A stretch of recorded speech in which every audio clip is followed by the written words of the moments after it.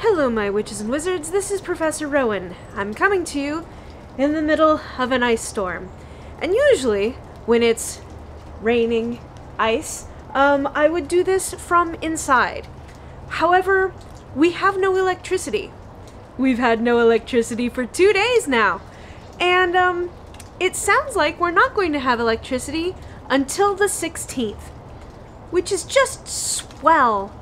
I honestly have no idea how I'm going to edit this or get it up on the interwebs, but I feel that I need a sense of normalcy in my life, and so I'm still doing it. Sirens. Waiting for the sirens. Let me just give you a quick tour of some of the damage. So here you can see all the icicles and the branches that fell on a roof and thankfully slid right back off. Another big branch, you can see the neighbor's tree over there is now in the river, which is really high because of, you know, this ice and stuff. Limb from our apple tree, and, you know, we're the lucky ones because nothing has broken the house yet.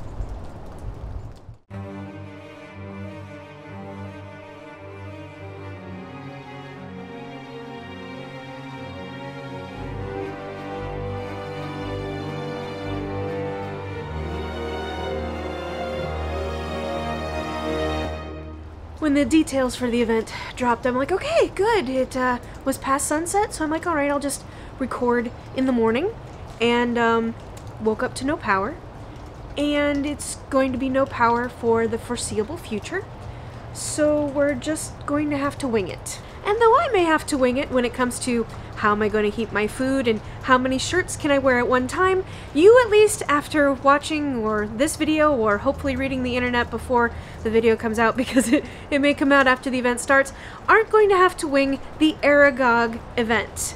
Our Adversary Event, focusing on Aragog, will be running from the 16th at 11 a.m., my local time, till the 18th at 11 p.m., again, my local time.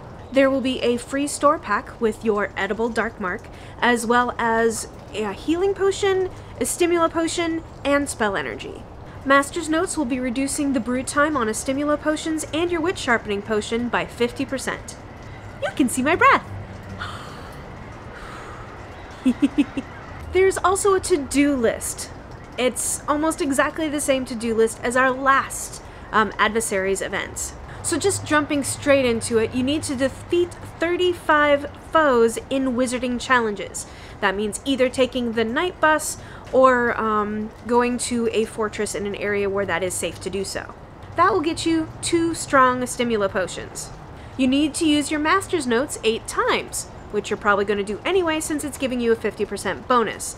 That will give you an edible dark mark. You need to earn 1,500 challenge XP through either the fortresses or through taking on the adversaries. So it counts for both. And though the adversaries don't give you a whole lot of challenge XP, it's like 10 per people that you defeat, you will be getting plenty, I'm certain, in the fortresses when you're taking on those 35 foes. That challenge XP will be rewarding you with 6 ginger root. Next, you need to use any 7 stimula potions against adversaries. Any 7, it doesn't matter which strength on your stimula potion. That will give you 20 spell energy. You also need to use 3 witch sharpening potions versus adversaries. Might I suggest holding off until you're facing Aragog himself. That will get you 4 healing potions. You need to deal 25,000 damage to adversaries, or also it counts the damage that you do to oddities. 25,000 in damage will get you 1 silver key. Next, you need to defeat Aragog 4 times. That's not go through his chain, that's defeat him himself, which means that you have to get all the way through the chain and then face him. Defeating Aragog 4 times will give you 1 defense against the dark arts book. Finally, you need to return 20 artifact fragments, or foundable fragments, from the Aragog chain.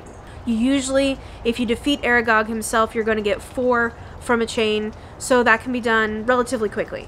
Completing at least 4 complete chains will get you 2 defense against the dark arts books. Completing the entire to-do list will give you 5 more Defense Against the Dark Arts books, an additional edible dark mark, 500 Wizarding XP, 60 gold, which is better than what you get from a Brilliant event, and spell energy. Tips and tricks on how to get through this most efficiently is, first off, if you have not completed your professional tree, at least one professional tree, spend the time and effort to do so. At least get as far as you can, because the further you're able to get in that, the more likely you're going to be able to do higher damage to these foes. I have not yet seen Aragog in the wild, so I'm looking forward to the XP bonus from finding a foundable for the first time. But because I haven't, I'm not going to be able to give you an update on like how difficult he is, or what his, like how much damage you have to do to defeat him.